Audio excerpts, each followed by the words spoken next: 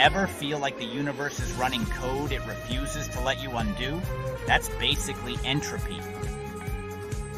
Stick with me. Think of entropy as computational irreversibility. Once the universe runs certain calculations, there's no shortcut to perfectly rewinding them.